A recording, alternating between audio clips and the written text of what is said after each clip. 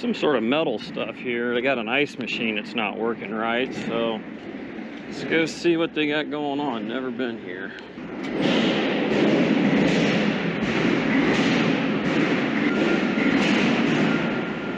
Oh yeah, I need hearing protection to work on this thing. Put my tool bag here on one of the tractors. Let's see what we got going on here. I guess it's just not one to work. Go figure, right? Got a little bit of growth, not too bad, from what I can see. The water's kind of full. I bet you we have something wrong with our probe. A little bit of calcium and nastiness there. Let's get this thing. There we go. Cool. Let's see what we're doing now. I'd rather see rust any day over the nasty stuff. It will affect the thickness probe. As you can see, we're overfilled here. Probe's probably not doing its job. Got the old-fashioned traditional thickness sensor. I think what I'm gonna do, let's see what our codes and stuff are here first. This old machine generally comes down to just needing it cleaned. They're punching out metal and stuff, so it can be recycled, so you may not be able to hear me very well. All right, so we have an SL1 blinking multiple times, not a usual pattern. Usually you just see like 1, 2, or 3 or something like that, but it's consistent. Usually they'll put it over here on this panel, so let's see if we can find that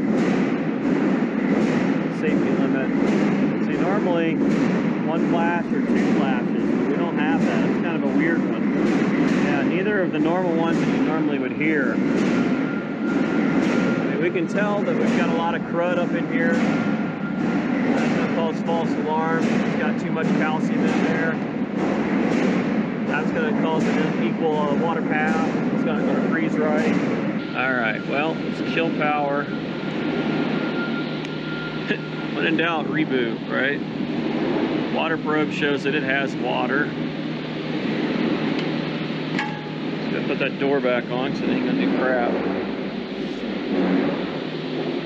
Get a little iron in your diet.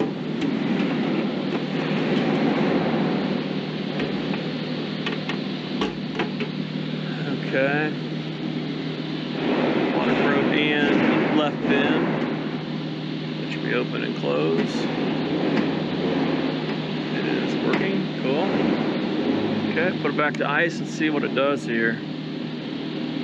Wait a minute, we got a last blink recoil, so maybe it was just telling us that there's a problem. It's been a while since I've worked on this thing, this model. All right, let's watch how many blinks it's got when you turn it on. And button's about shot. That's lovely. Oh yeah. Oh, there we go. I think it was just 1 blink. Try it one more time. 1. Just 1 blink. All right. Like I said, it's been a while. Ice machine's freeze time exceeded 60 minutes consecutively, 6 times in a row. Not freezing. We had plenty of water though. What do we got here? Low water pressure, high water pressure, effective water pump system. Probe out of adjustment. Well, if it never reached the probe, or if they don't think it reached it, that would cause it. You test the probe real quick by touching it to metal. See if it lights up. Yep. So there's the probe. See that? Get the probe in our hand. See it showing up. So it's obviously working. Biggest thing you run into sometimes on a dirty machine is it'll think that it's actually got stuff on it. That'll ice water on it and it's making contact. So, and I've had that time before where just got to blow it out real good. If there's any water up inside that after you cleaned it, that it'll cause it to false alarm and prematurely go into harvest after the 7-minute lockout. The fan looks like it's going a little slow. The air filter, I looked at that earlier, and it's a little dirty. Looks like it was cleaned back in 17, so we'll get that cleaned up on it. Not the warmest air in the world. Let your discharge gas. It's obviously not real super hot. It might be low, maybe not. You got cold coming back to the compressor. That fan really looks like it's acting dumb. It might be a fan cycle switch. We only had a lot of those go bad. It's got a pretty good breeze. And it's just deceiving because there's not good lighting in here. Pretty warm. I bet we're okay on refrigerant. Let's go ahead and get that filter cleaned out of there. Oh my, see that? Looks like a monster truck race is going on. Look at that.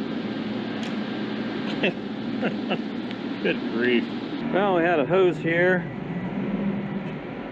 This outside wall, factory. This went on outside.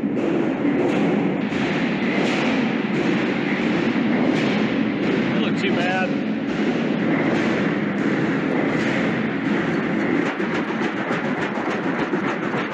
So we popped this off. We wanted to see what our freeze pattern is.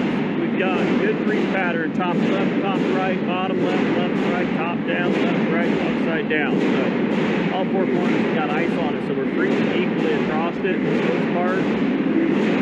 So the machine makes ice.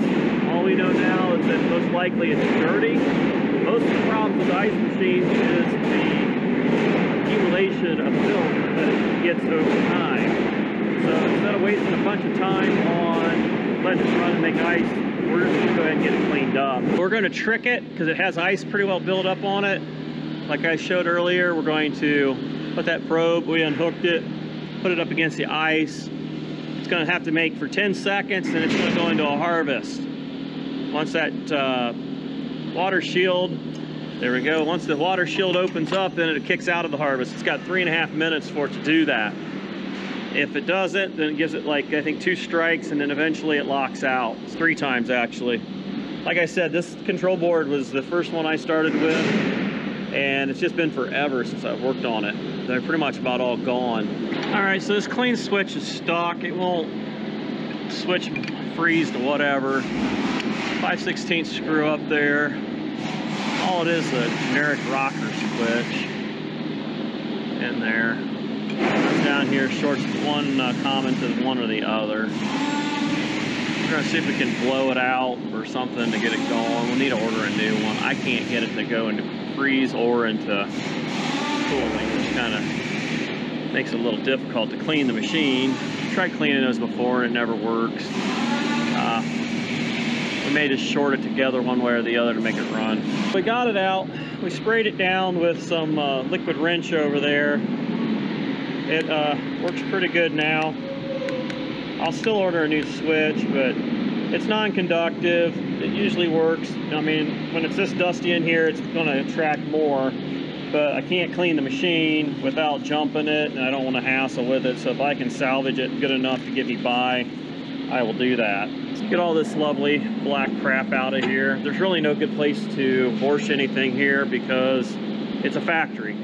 A very dirty factory.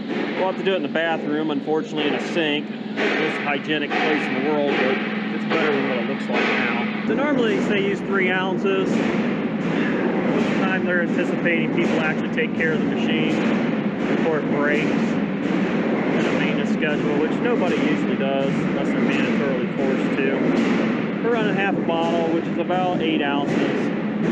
That'll just barely get it done. Even then, we'll still have to scrub. We'll use the remainder in the pan there, and then we'll scrub it with that to get the last remaining stuff out of here. I'm not going to be overly concerned with all the rock and calcium and all that stuff. At this point, I just want it to be healthy, safe, and going on in this way. Beauty contest isn't going to happen in a place like this. It's going to get blasted with cut and dust and everything else they got going on in here. I mean, it's quite an environment for it. It really should be a little room dedicated for it, but unfortunately you really can't do that.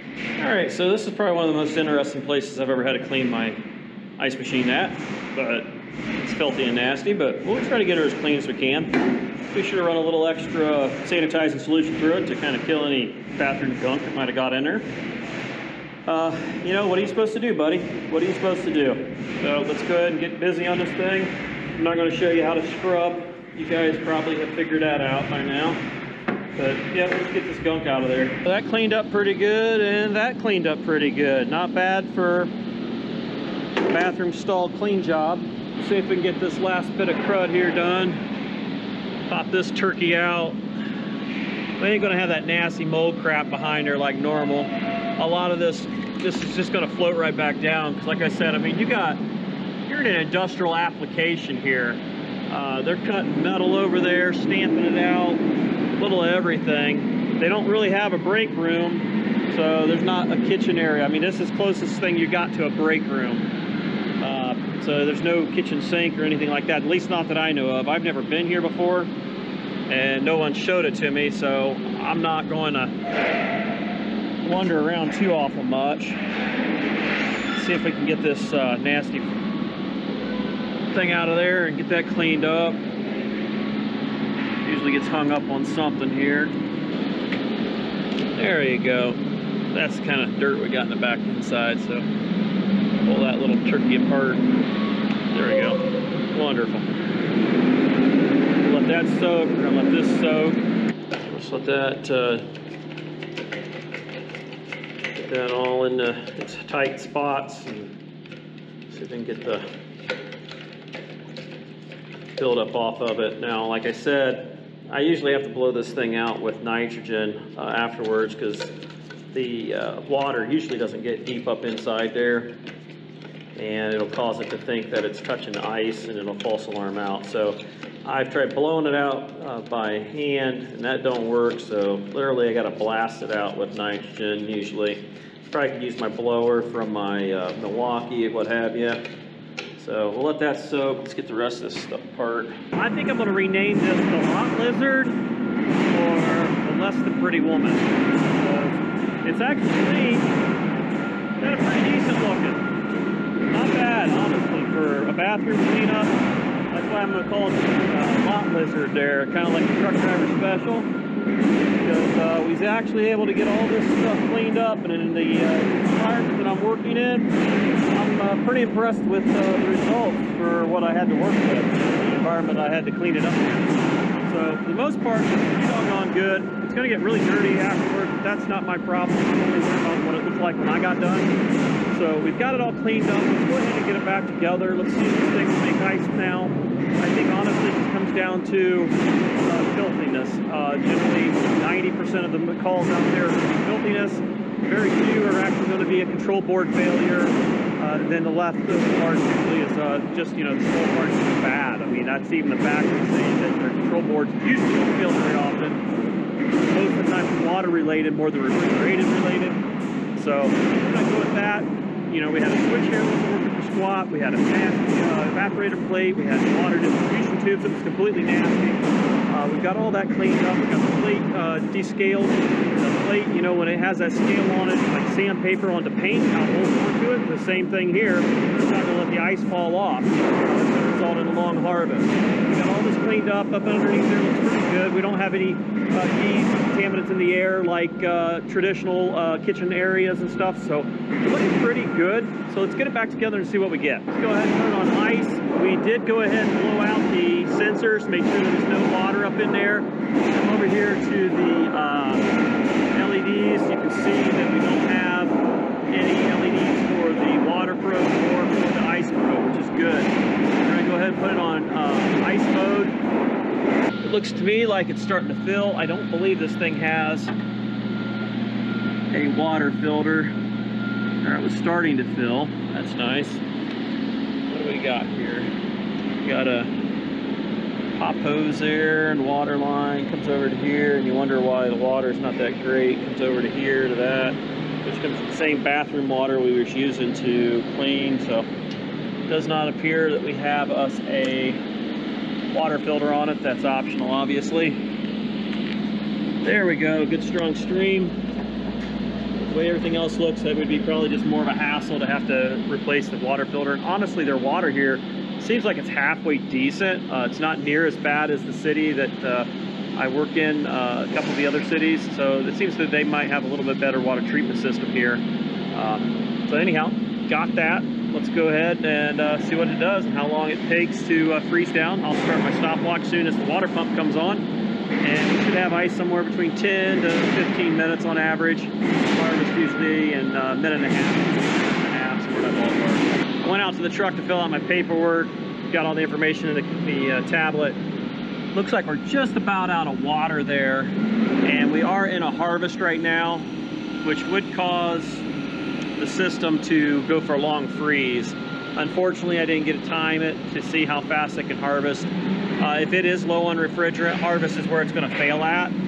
But let's take a look here and see. Hopefully it drops before that time up. Usually I can reach back behind here and see if I can feel it releasing. It does not feel like it's releasing between the plate and the ice. I just turned around to grab a gauge and it dropped it. Looks like we have ice. All right, well, let's make another batch here. Let's time it this time. And we'll watch and see where that's at. We may need to make it a little thinner possibly. All right, so I think I just heard my first click. We should be probably going into harvest about now. Probe's just barely touching. We're gonna make a quick adjustment. We did finally go to tablets here at the company, well, a year ago, and finally just got them passed out.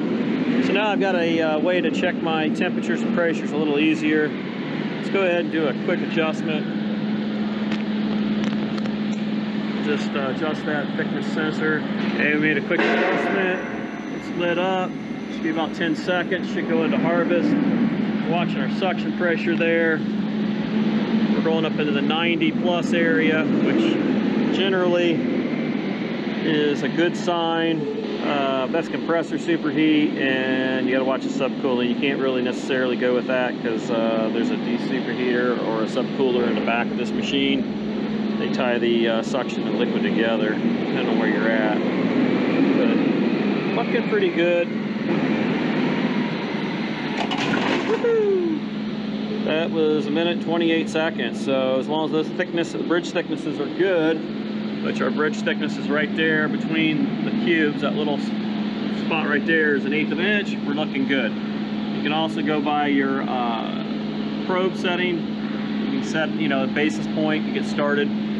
But looking pretty good so far. Usually that pressure switch comes on, I believe, about 2:30ish, which it's running right now. It's cooling it down to about 90 area.